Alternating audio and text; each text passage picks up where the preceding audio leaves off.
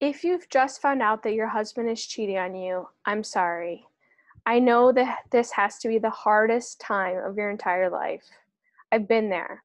Keep watching. First, let me introduce myself. I'm Jen Grice, author of the book You Can Survive Divorce.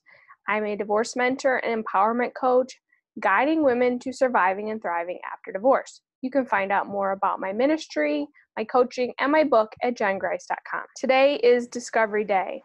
D-Day for short.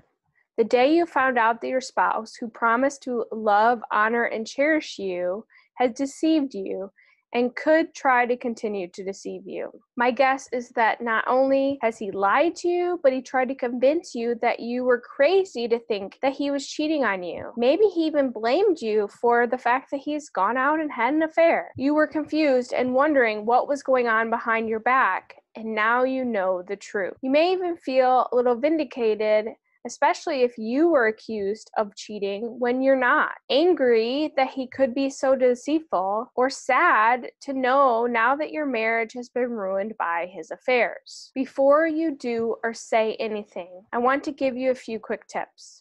And I hope other watchers who have been through some of this and moved on to a better life will share their stories in the comments below so that we all know that we're not alone. So number one, stay calm. Don't act out in your anger. Be angry, yes. Your anger is warranted for all that you've been now put through, but don't let it control you or cause you to do something that you will regret. Take a breather just to digest everything. You'll process the past conversations or times in the past that your gut told you something, but you gave your spouse the benefit of the doubt. Number two, don't rush things. You don't have to make any decisions today or tomorrow. Maybe thinking I have to divorce him, or maybe he's going to divorce you to be with a mistress. Either way, you can still take some time to think about how you're going to proceed. The legal process takes many months, and although it may feel rushed or panicky at times, they give you time to make decisions rather than expecting things to happen right now. Your husband may even be pushing things along in order to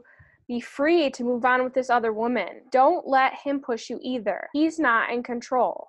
The court and the lawyers decide the pace of the divorce process. Lastly, number three, and most importantly, do not beg your husband to stay or stop the affair. Do not threaten to take the children from him or say he'll never see them again. I know this is hard not to do. Many women make this mistake, so you're not alone. And do not contact the other woman to say anything to her like, he's my husband. Again, no judgment. I've been there, as I shared in another recent video. I got the crazy wife title, but it wasn't me talking. It was my emotions that I allowed to run wild. And honestly, this is what a narcissist wants you to do. He gains two things out of this: the admiration that he thinks he deserves. 2 women were fighting over him. And 2, he will spin the narrative and blame you. See, that's why I had to divorce her. Don't give him any ammunition to use against you.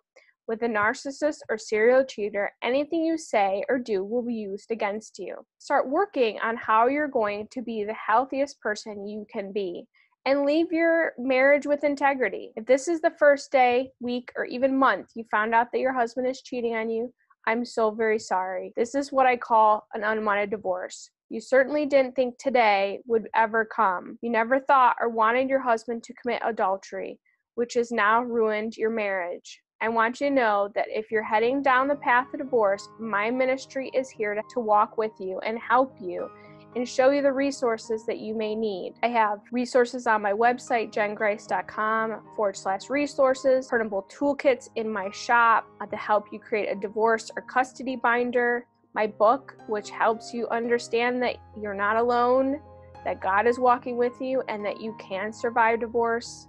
I offer divorce coaching, empowerment coaching, and so much more to join you on this journey. I hope this was empowering for you in some way today, and I hope that you feel comforted knowing that whatever you're experiencing, that so many others have too. Again, I hope others will share in the comments, and feel free to join in the discussion. If you have any questions, please leave those in the comments below. Please check out my other videos about healing, betrayal, trauma. I hope to see you in the next video. God bless.